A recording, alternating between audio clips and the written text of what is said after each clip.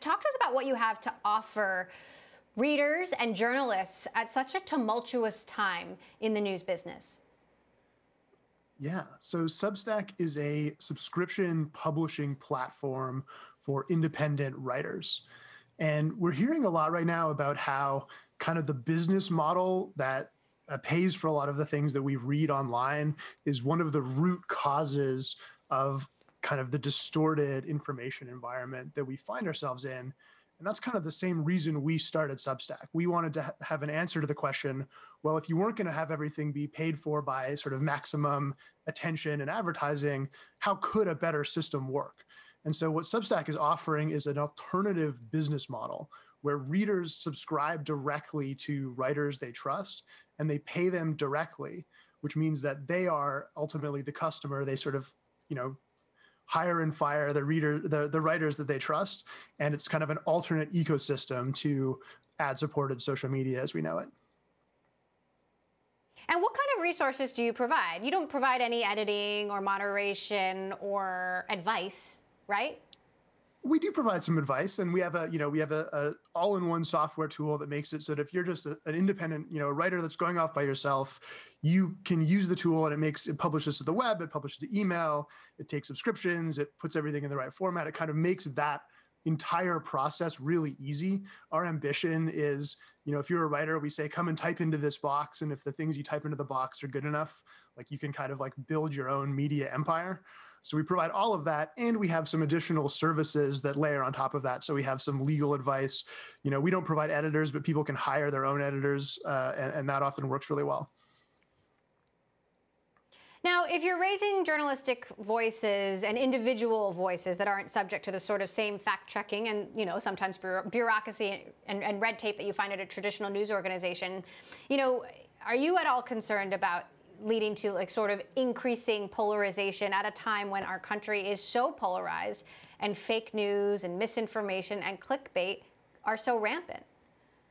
We think about that stuff a lot, and we actually think that the Substack model helps make that a lot better, because on Substack, when I'm a writer, the thing I have to work towards is earning and keeping the trust of the people who are subscribing to me and paying me.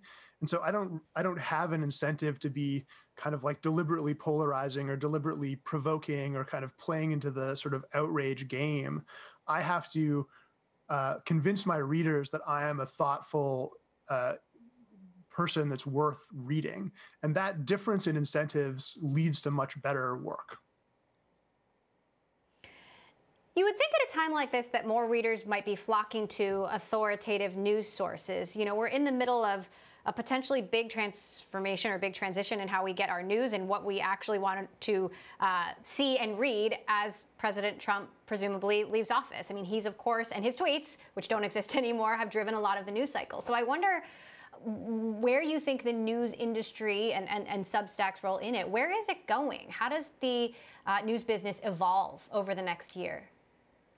I think a lot of people have lost faith in what they used to think of as authoritative news sources. And there are a lot of places that have been playing the same unfortunate game of kind of maximizing engagement, maximizing outrage, all of these things. And I think people are hungry for something different.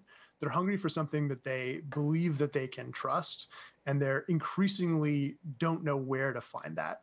And that places like Substack that let writers go independent and have their own platform, their own voice, is a very powerful solution to that.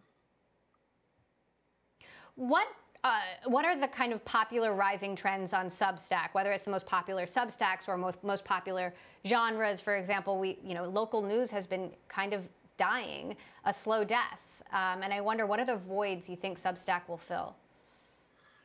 There's a rich diversity of people on Substack and topics they're covering. There's all kinds of stuff. It tends to be people that have a point of view that people find interesting and want to hear more from. We are seeing a lot of politics. We're seeing, Heather Cox Richardson writes Letters from an American on Substack. The Dispatch is kind of a center-right independent. They're building a whole kind of media business on top of Substack. And aiming to sort of fill that void of kind of this trustworthy voice that helps you make sense of all the craziness that's going on is definitely something we see a lot of demand for right now.